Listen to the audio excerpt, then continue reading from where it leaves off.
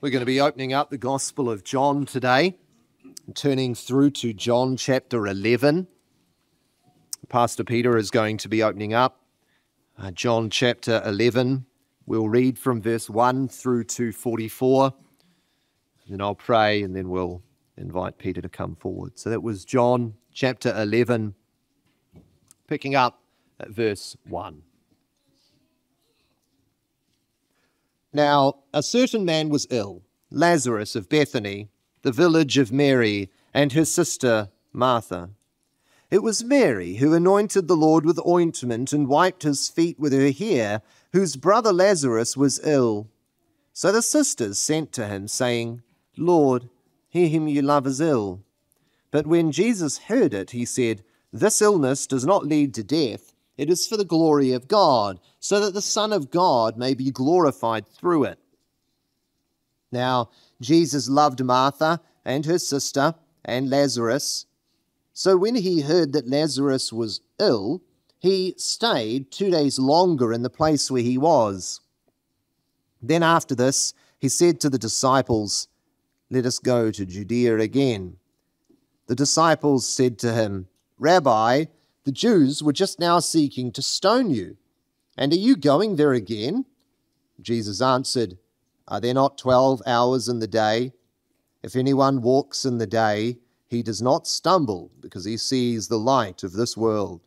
But if anyone walks in the night, he stumbles, because the light is not in him. After saying these things, he said to them, Our friend Lazarus has fallen asleep, but I go to awaken him. The disciples said to him, Lord, if he has fallen asleep, he will recover. Now, Jesus had spoken of his death, but they thought that he meant taking rest and sleep. Then Jesus told them plainly, Lazarus has died, and for your sake I am glad that I was not there, so that you may believe. But let us go to him. So Thomas, called the twin, said to his fellow disciples, Let us also go, that we may die with him. Now, when Jesus came, he found that Lazarus had already been in the tomb 4 days. Bethany was near Jerusalem, about 2 miles off, and many of the Jews had come to Martha and Mary to console them concerning their brother. So when Martha heard that Jesus was coming, she went and met him. But Mary remained seated in the house. Martha said to Jesus, Lord, if you had been here, my brother would not have died. But even now, I know that whatever you ask from God, God will give you. Jesus said to her, Your brother will rise again. Martha said to him, I know that he will rise again in the resurrection on the last day. Jesus said to her, I am the resurrection and the life. Whoever believes in me, though he die, yet shall he live. And everyone who lives and believes in me shall never die. Do you believe this? She said to him, Yes, Lord, I believe that you are the Christ, the Son of God, who is coming into the world. When she had said this, she went and called her sister Mary, saying in private, The teacher is here and is calling for you. And when she heard it, she rose quickly and went to him. Now, Jesus had not yet come into the village, but was still in the place where Martha had met him. When the Jews who were with her in the house consoling her saw Mary arise quickly and go out, they followed her, supposing that she was going to the tomb to weep there. Now, when Mary came to where Jesus was and saw him, she fell at his feet, saying to him, Lord, if you had been here, my brother would not have died. When Jesus saw her weeping, and the Jews who had come with her also weeping, he was deeply moved in his spirit and greatly troubled. And he said, "Where have you laid him?" They said to him, "Lord, come and see." Jesus wept. So the Jews said, "See how he loved him." But some of them said, "Could not he who opened the eyes of the blind man also have kept this man from dying?" Then Jesus, deeply moved again, came to the tomb. It was a cave, and a stone lay against it. Jesus said, "Take away the stone." Martha, the sister of the dead man, said to him, "Lord, by this time there will be an odor, for he has been dead 4 days." Jesus said to her, "Did I not tell you that if you believed, you would see the glory of God?" So they took away the stone. And Jesus lifted up his eyes and said, "Father, I thank you that you have heard me. I knew that you always hear me, but I said this on account of the people standing around me, that they may believe that you sent me." When he had said these things, he cried out with a loud voice, "Lazarus, come out!" The man who had died came out, his hands and feet bound with linen strips, and his face wrapped with a cloth. Jesus said to them, "Unbind him and let him go." Amen. May God bless the reading of his word. And as we come to hear it, let us pray. Father in heaven, we thank you that you are pleased to speak today. That, Lord, when your word is read and when your word is preached, we hear the voice of Jesus Christ again. And so we pray this day, Lord, that as Paul says to the Galatians, that we would see Jesus Christ publicly portrayed as crucified in our midst today. That we, by faith, as we hear the words of your servant, Pastor Peter, we would hear the words of Christ, we would see him, we would love him, and Lord, we would find great joy in him. Would you glorify your Son through the preaching of the Word of God? Would you help Pastor Peter that, Lord, our hearts might burn within us? In Jesus' name we pray. Amen. Thanks, Pastor Peter.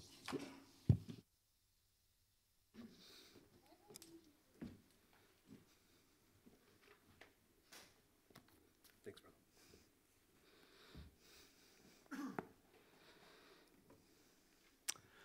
Well, good morning. Margaret and I are delighted to be back with you again and among so many people that we have known so well and have loved so dearly. So thank you for your smiling faces. They're a great comfort. Margaret and I have moved in with our daughter and son-in-law and our 2 grandchildren and living with them. And I'm still teaching at Grace College, which is just to the left of the car park, in case you haven't found your way there yet. And Margaret and I continue to have a counselling and conciliation ministry for people, and we enjoy doing that together, and the Lord has been pleased to bless that in many ways. Well, this morning we're in John chapter 11. And I've given the sermon this morning a title, and the title is Living the Impossible Life. Living the Impossible Life.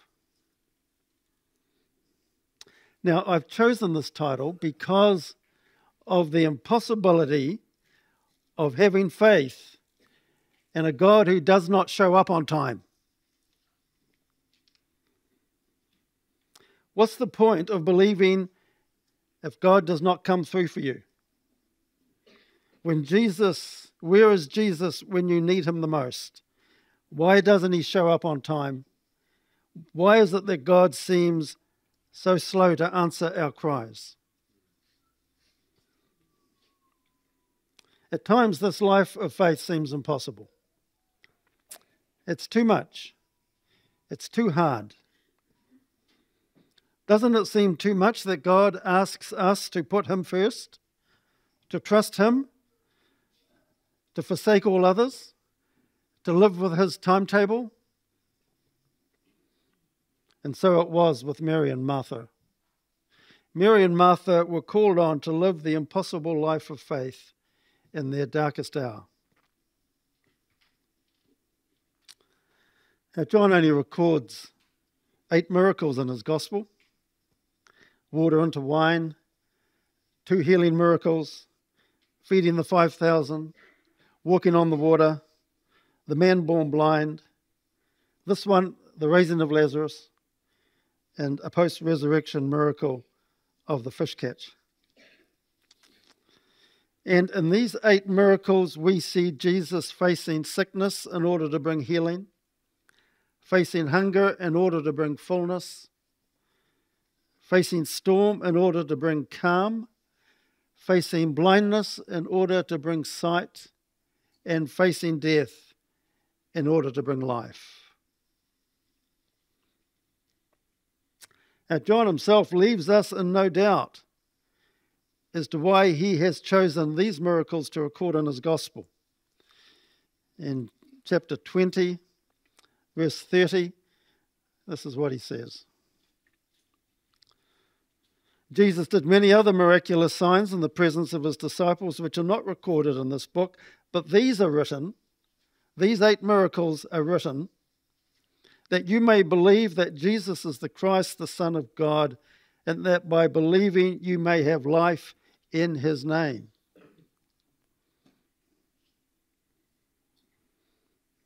His purpose in recording these miracles was to confront readers and us with their unbelief.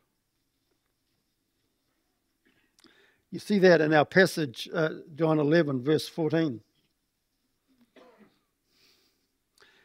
And he told them plainly, Lazarus is dead, and for your sake I'm glad I was not there, so that you may believe. And in verse 42, I knew that you always hear me, but I said this for the benefit of the people standing here, that they may believe that you sent me. The purpose of the miracle was to confront people with their unbelief. And some did believe. You see that in verse 45? Therefore, many of the Jews who had come to visit Mary and had seen what Jesus did put their faith in him. Some did believe. But others responded by taking steps to put him to death. See that in verse 53. From that day on, they plotted to take his life.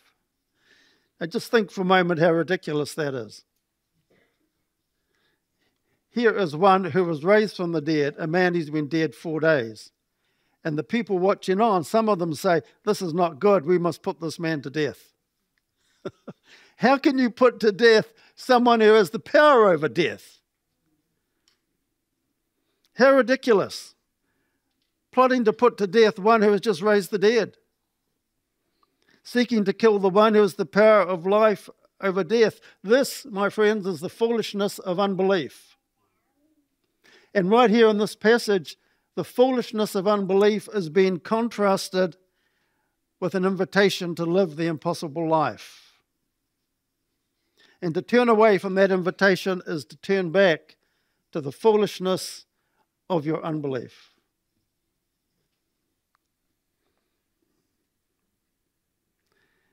Out of the 45 verses that Logan read in this account, only 2 verses right at the very end are given over to the miracle itself. Seems a bit of a waste of rice paper and black ink, doesn't it? Why did the Holy Spirit take so long to get to the point? Like a good sermon. 2 verses are given over to the miracle. The rest of the passage is an invitation to live the impossible life. To live a life based on faith when all around you are both the attractions and disappointments of this life. That's why the invitation to Martha to believe came before the miracle. The invitation comes before because she is to walk by faith and not by sight. She has been called on to believe the impossible with her brother right there, 4 days dead. So how are you doing? How are you doing living the impossible life? Well, that was my introduction. Now let's look a bit more closely at the passage. After the healing of the blind man in John chapter 9, the opposition toward Jesus mounted in earnest. You see that in chapter 10, verse 31. And the Jews picked up stones to stone him. How dare you heal a man born blind? We're going to stone you for it. See the foolishness of unbelief? So, in the light of this mounting opposition against him, Jesus retreated across the Jordan River into the Transjordan to relative safety so as to continue his ministry. See in chapter 10, verse 39. Again they tried to seize him, but he escaped their grasp. Then Jesus went back across the Jordan to the place where John had been baptizing in the early days, and here he stayed, and many people came to him. And they said, though John never performed a miraculous sign, all that Jesus said about this man was true. And in that place, many believed in Jesus. So he went to a place of relative security and safety to continue his ministry of gospel preaching. And it was from that place of relative safety that he was summoned to appear at Bethany on account of Lazarus' sickness. And it was a deadly request that the sisters made of Jesus. A deadly request to return to Judea within the shadow of Jerusalem, the city that kills the prophets. Verse 8, his disciples tried to dissuade him. Chapter 11, verse 8. But Rabbi, they said, a short while ago the Jews tried to stone you, and yet you're going back there? When Jesus wasn't to be dissuaded, Thomas said in verse 16, let us also go that we may die with him. There was no doubt in the minds of the disciples the seriousness of the situation if Jesus was to return to Bethany, 3 k's from Jerusalem. It was a request to face death. But whose death was he going back to face? Lazarus' death or his own death? Here we see the good shepherd willing to risk his own life for the sheep. Chapter 10, verse 14. I am the good shepherd. I know my sheep, and my sheep know me, just as the Father knows me, and I know the Father, and I lay down my life for the sheep. And he was prepared to do that. He was prepared to do that for Lazarus, for Martha, and for Mary. And the murderous rage that this miracle would incite would cause Jesus to retreat again. Verse 54 of chapter 11. Therefore, Jesus no longer moved about publicly among the Jews. Instead, he withdrew to a region near the desert, to a village called Ephraim, where he stayed with his disciples. And there he would await the Passover and his final entry into Jerusalem in chapter 12. So this miracle of raising Lazarus would begin a chain of events that would lead to Christ's own death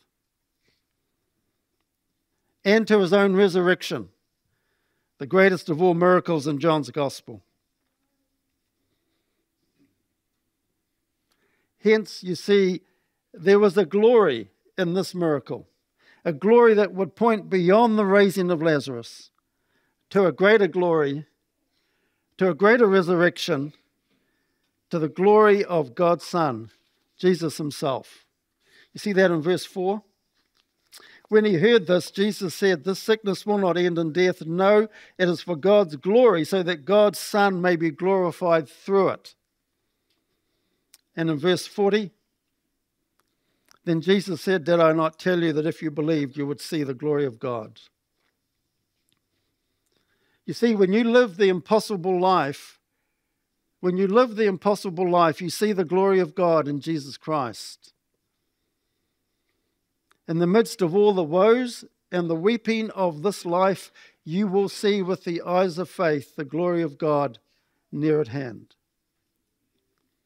Since the one who has conquered even death has promised never to leave us or forsake us. For Jesus, death is never final. So he went back to Bethany. And that brings us to Jesus' dialogue with Martha. Verse 21. Lord, Martha said to Jesus, if you had been here, my brother would not have died. But I know that even now God will give you whatever you ask. Jesus said to her, your brother will rise again. Martha answered, I know he will rise again on the resurrection at the last day. Jesus said to her, I am the resurrection and the life. He who believes in me will live even though he dies, and whoever lives and believes in me will never die. Do you believe this? Yes, Lord, she told him, I believe that you are the Christ, the Son of God who was to come into the world. Now, this conversation, which takes place right in the middle of the account, serves to pivot the whole account around 180 degrees. This conversation with Martha shifts the focus of the passage off the impending miracle and on to the miracle worker himself, the one who raises the dead, the one who himself will rise from the dead after 3 days. This is why Jesus has delayed his response to the sisters' request. It was to call them to an impossible life of faith when all around them was falling apart. See, this was Martha's struggle. Martha's struggle was to see that there's more going on here than what she longs for or what she even weeps for. Jesus' tears and grief was because of her tears and grief. And in her grief and loss, Jesus is tenderly asking her to dare to believe that beyond the comforting presence of Jesus himself was a life-giving power that not only Lazarus, but Martha herself should be caught up in. She has been asked here to believe in something much more than simply Jesus' power to heal or even raise her brother from the dead, something more glorious, something more impossible. Could the resurrection miracle be for Martha as well? Could this miracle be for Martha's sake and not just for Lazarus's?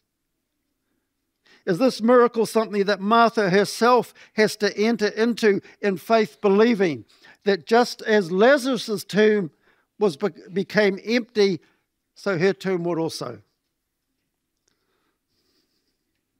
That's why you see her time of grief after 4 days is exactly the right time for Jesus to come and urge her to reach out in faith and grasp that greater glory when all else seems lost.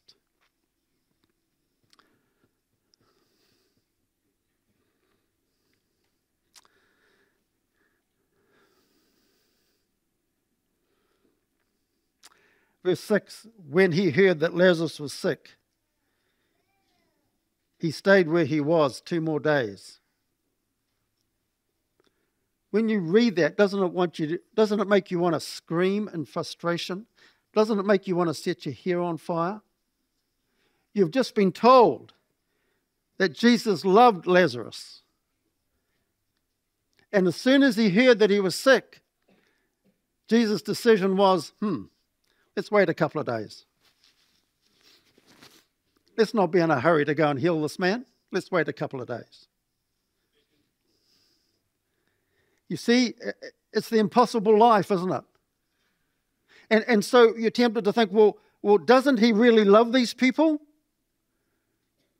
That he's not answering their cry immediately and immediately giving them relief to the very thing that they're so anxious about, that they're grieving about. If he really loved them, wouldn't he be there immediately to bring his healing power, to bring his comforting presence? Wouldn't he?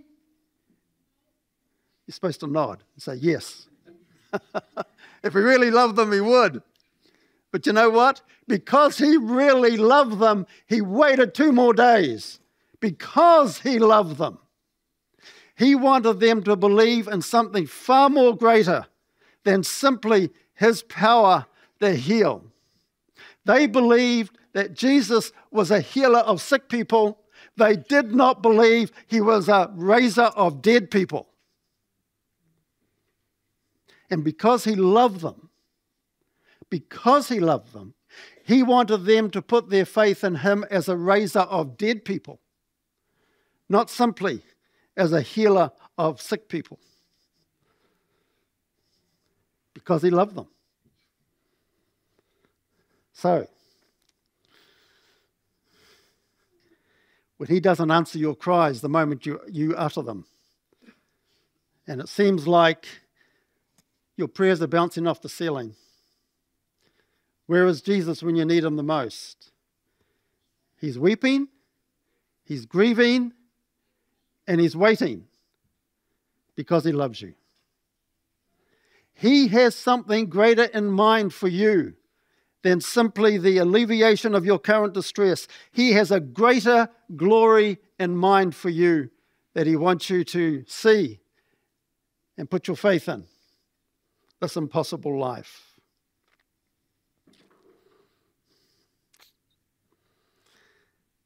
So he waited, not to make the miracle more spectacular, but to invite them to be part of a greater glory, to proclaim to Mary and Martha and to the world his glory that will be seen in his resurrection. I am the resurrection and the life.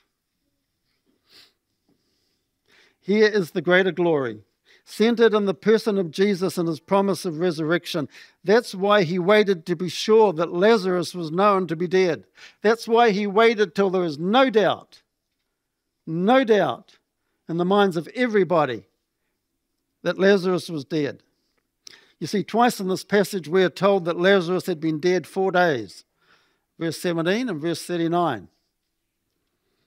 Jesus waited until there were very dead bones.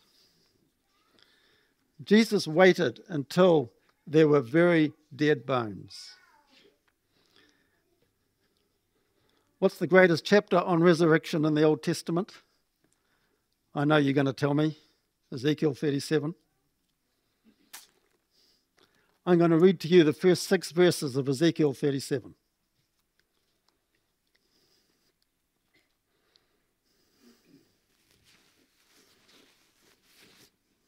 The hand of the Lord was upon me, and he brought me out by the Spirit of the Lord and set me in the middle of a valley. It was full of bones. He led me back and forth among them, and I saw a great many bones on the floor of the valley, bones that were very dry. He asked me, Son of man, can these bones live? I said, Sovereign Lord, you alone know. Then he said to me, Prophesy to these bones and say to them, Dry bones, hear the word of the Lord. This is what the Sovereign Lord says to these bones. I will make breath enter you, and you will come to life. I will attach tendons to you and make flesh come upon you and cover you with skin. I will put breath in you, and you will come to life, and you will know that I am the Lord. Ezekiel was asked the same question that Martha was asked. Do you believe in the God of resurrection? Ezekiel too was called on to live the impossible life. Dry bones, hear the word of the Lord. Lazarus, come out. Did you get that? I'll say it again. Dry bones, hear the word of the Lord. Lazarus, come out.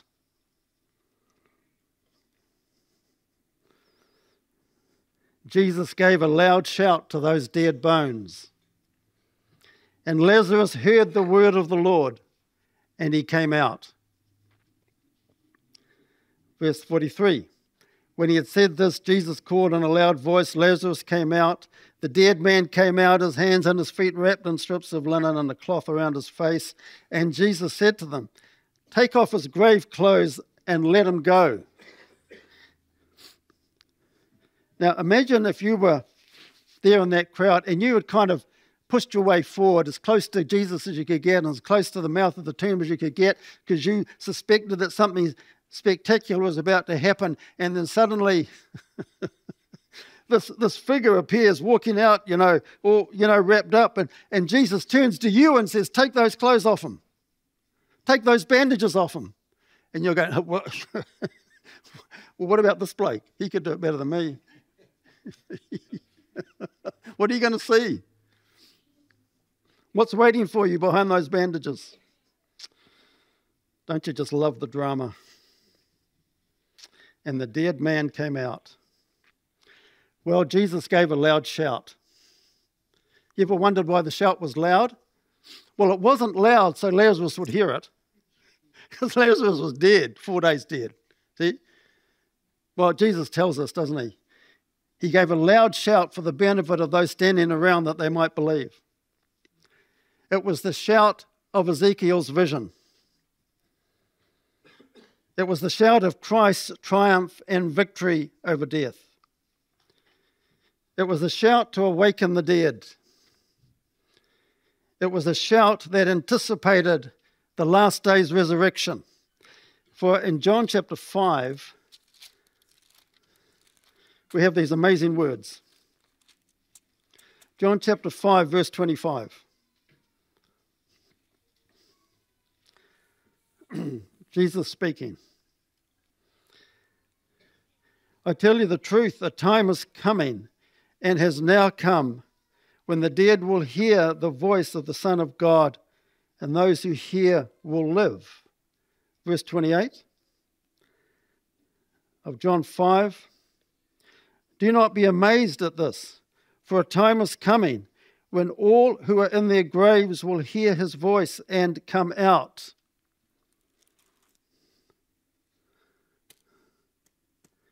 That's the reason why Jesus said, Lazarus, come out.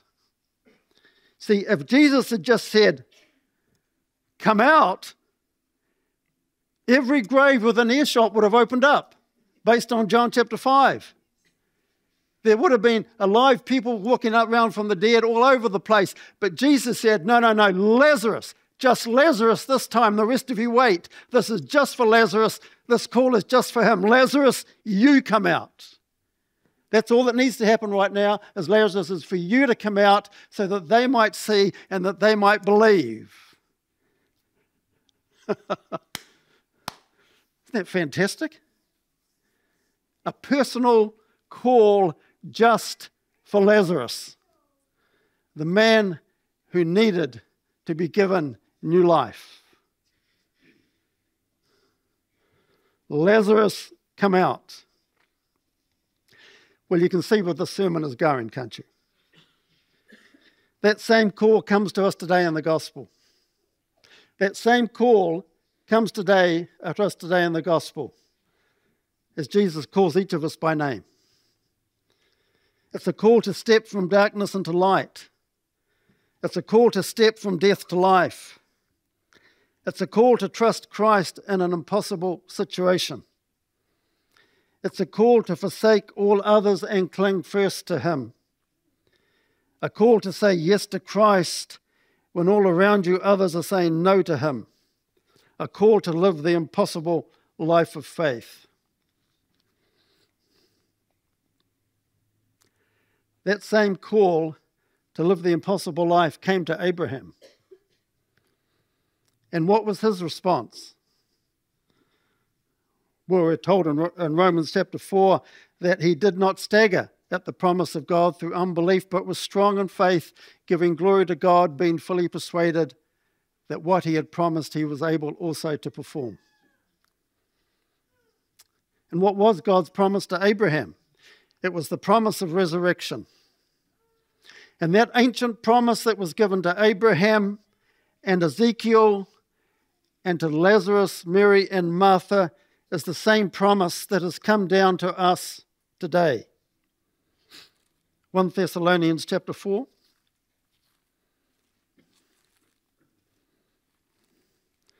Thessalonians chapter 4, verse 15.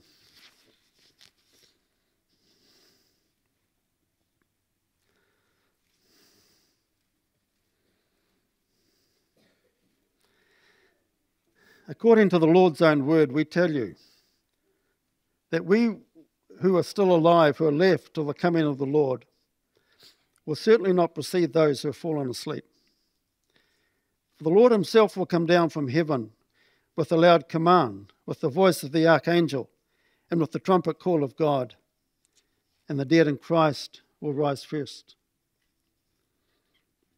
For the Lord himself will come down from heaven with a loud command. What is that loud command? What is that loud command? Well, we know now, don't we, what that loud command will be on that day. It's the same command that God gave Ezekiel. It's the same command that God gave Lazarus. Lazarus, come out. And on the day of Christ's return, we will see the rider on the white horse. We will hear the trumpets, and we will see the angels, and we will hear again the word of the Lord, that loud command. Peter, come out. Susan, come out. Henry, come out. Margaret, come out. And the dead in Christ will rise first, as God calls each of them by name to come out from where their bodies have been laid. This is where you shout, jump to your feet and shout, hallelujah.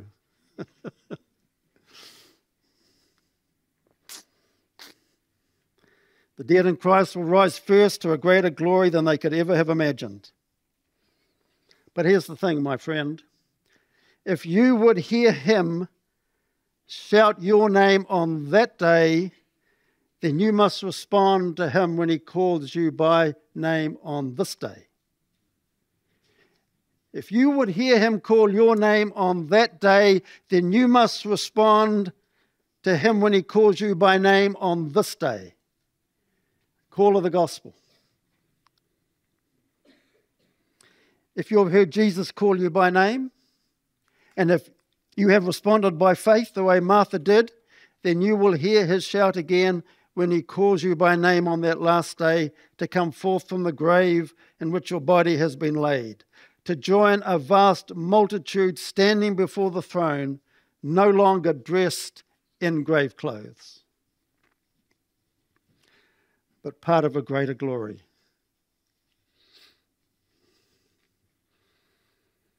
Well, let's finish up with a word of application here this morning. Before that day comes, are you willing to live the impossible life? Do not be bound any longer by the grave clothes of doubt and unbelief. They smell of this present evil age. Rather, let the shout of the gospel call this morning set you free to live a resurrected life. In the face of the death and decay of this present evil age that is passing away. He is never late. He times it perfectly to reach our hearts in the moment of darkest night with the promise of a greater glory.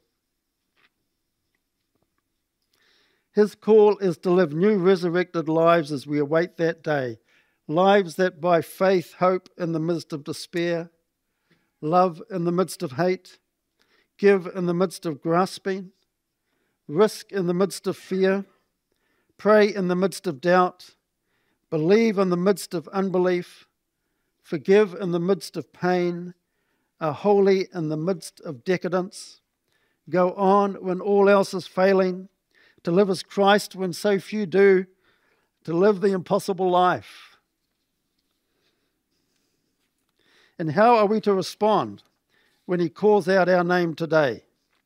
When we hear the gospel call of new life promised, how are we to respond? So I'd like to leave you with 3 words this morning. Sorry, thank you, please. Thank you is really just 1 word. 3 words. Sorry, thank you, please. This is how we respond today to the gospel call when the Holy Spirit speaks to our hearts and urges us to put our faith in Him and live the impossible life. We respond with a sorry. Jesus, I'm sorry for the way that I've lived my life without regard to you and the wicked things I've done. Thank you. Thank you that you died for me and took my place and my punishment that I might be forgiven of my sins. Please forgive my sins and give me your Holy Spirit so that I might live a completely new life. Sorry, thank you, please. So you put them on a fridge magnet on your fridge door. Sorry, thank you, please. And every morning when you go to the fridge to get the milk for your Weet-Bix, you read that. Sorry, thank you, please. And it reminds you that today, you need to begin today and every day responding to God's gospel call in your life. That today, by faith, you are going to live the impossible life for Him. Did I not tell you that if you believed, you would see the glory of God's Son, both now and on that last day of resurrection triumph?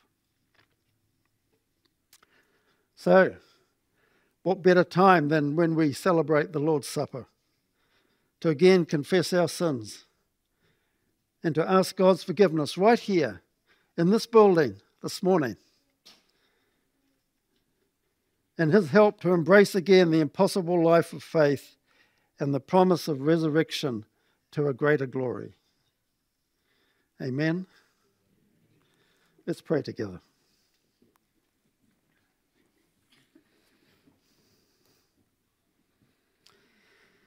Father, we thank you that the things that are most important for us to know are most clear in Scripture. And Father, at times like this, we are overwhelmed with the extent of your grace. Your grace is too much. It's too much for our poor hearts to be able to handle and to embrace.